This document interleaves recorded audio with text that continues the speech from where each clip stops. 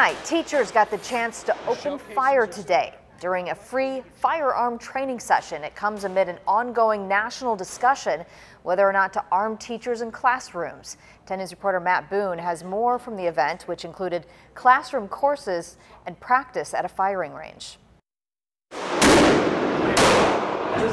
They're just dots on a piece of paper, but for these teachers, the targets represent a not-so-hypothetical situation.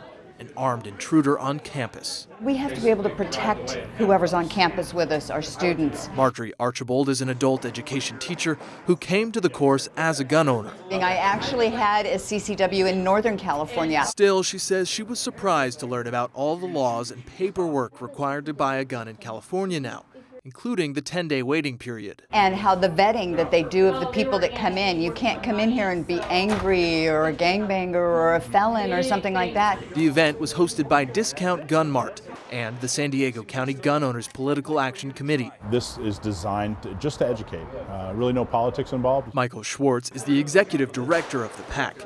He argues part of the impasse in the gun control debate stems from a lack of understanding. When we hear school boards and teachers unions talk about firearms ownership and firearms safety, it's clear that they haven't really had an education.